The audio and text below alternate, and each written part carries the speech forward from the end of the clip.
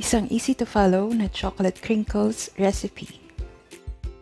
Use 1/4 cup of evaporated milk and 1/2 cup of cooking oil. 2 eggs. 2 teaspoons of vanilla.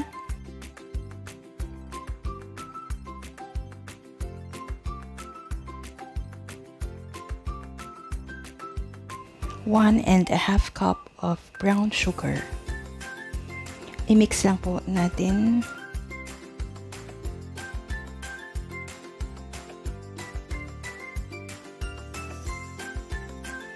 Add 2 tablespoons of food coloring na red.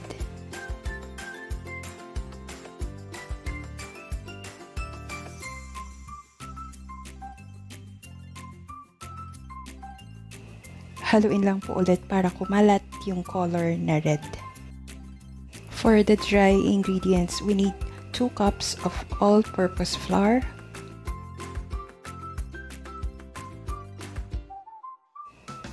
then isi-sift lang po natin sila.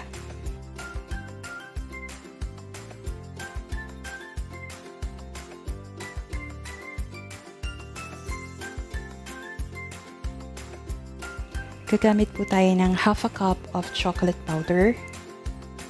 I usually choose yung Hershey's na 100% cocoa kasi unsweetened siya. Isi-sift lang din natin ito para walang mga buo-buo. Add 2 teaspoons of baking powder, 1 teaspoon of baking soda, and 1/4 teaspoon of salt. Nag-add din ako ng 1 teaspoon of coffee granules. Optional naman siya kung ayaw nyo nang maglagay ng kape. Now, dahan-dahan nating i-add yung dry ingredients natin doon sa ating wet mixture. Haluin lang nating mabuti hanggang mag-blend well yung dry at saka yung wet ingredients natin. So, magiging very thick yung mixture natin, kagaya nito. Bali, ganito po yung consistency na gusto natin. Malapot siya. Then, i-cover lang po natin siya and then ilalagay natin siya sa freezer ng mga 1 hour o kaya sa chiller ng mga 4 to 6 hours. Gagamit po tayo ng icing sugar para pang-coat natin dun sa ating crinkles mixture. For this recipe, mga 2 cups yung kailangan po natin. So, after 1 hour sa freezer, mas firm na yung texture niya.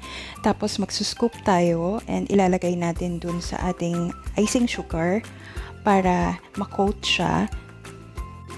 Pero, kailangan mabilis lang tong process na to kasi madaling magme-melt yung icing sugar natin habang kino-coat natin yung crinkles natin. So, dapat mabilis lang yung paggawa natin and then diretso agad sa oven for baking.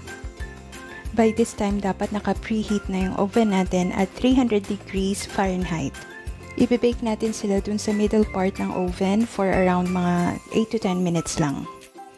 So, make sure na naka-ball formed siya kasi huwag nyo ipa-flatten dahil habang niluluto siya, magpa-flatten naman siya mag-isa doon sa oven. So, alalay na lang din dun sa cooking time kasi iba-iba ng klase ng init yung mga oven natin. So, it may be less than 8 minutes. Yung iba talagang maabot ng 10 minutes. Depende kung gaano kalakas yung init ng oven nyo. So, ingatan na lang natin huwag ma-overcook kasi pag pinalamig naman natin siya at nilabas natin sa oven, habang lumalamig siya, titigas din naman siya ng konti. Pero, chewy pa rin yung loob niya at saka malambot naman siya. Basta wag lang ma-overcook. Masarap siya kasi hindi masyadong matamis yung loob niya. Bali, ang nag-a-add lang talaga ng tamis is yung icing sugar na pinang-coat natin. Thank you for watching!